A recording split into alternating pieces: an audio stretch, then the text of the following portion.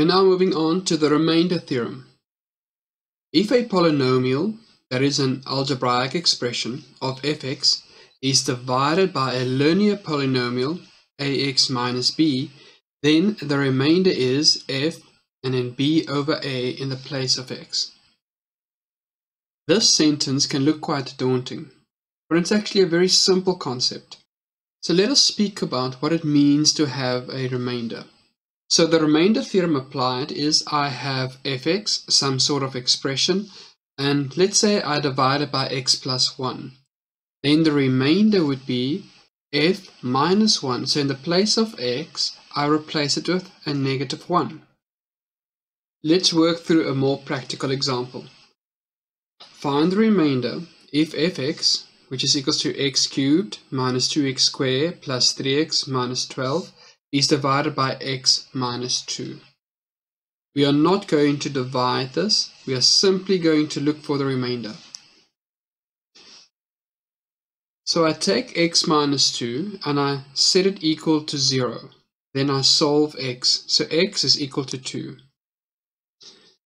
Then I substitute that value of 2, which comes from what I'm dividing by, into the expression given to me.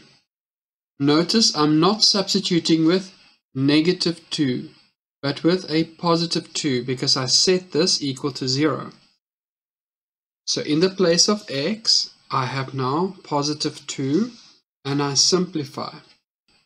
Therefore, the remainder is negative 6 when I divide this expression by x minus 2. You can also use the remainder theorem to find values of variables in the expression. So the remainder of fx, where fx is equals to negative 3x cubed plus ax squared minus 5x plus 14 is 8, when fx, that expression, is divided by x plus 2. Find or solve the value of a. So we start with the same steps as before.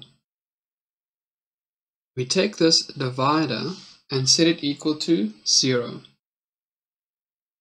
Then I solve x, which is negative 2.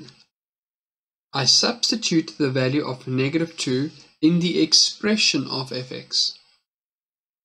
But we are given more information that when this expression is divided by x plus 2, the remainder is 8.